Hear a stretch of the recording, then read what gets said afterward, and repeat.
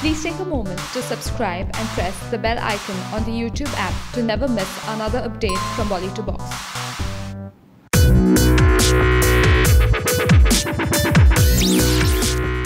Salman Khan and his DABANGG troupe is presently in US, where they have already completed 2 packed shows. And while the audience are going really crazy, we hear that all is not well in the DABANGG gang.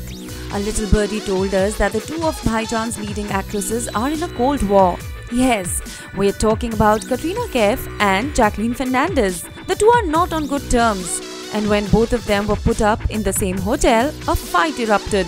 Things turned so bitter that the 2 were put on different floors, and Salman has strictly told the organizers not to plan any act where the 2 need to come together. This is all because Jackie is unhappy that Katrina is the highest paid actress of the DABANGG troupe, despite being a late addition. Now we wonder how Salman will tackle this.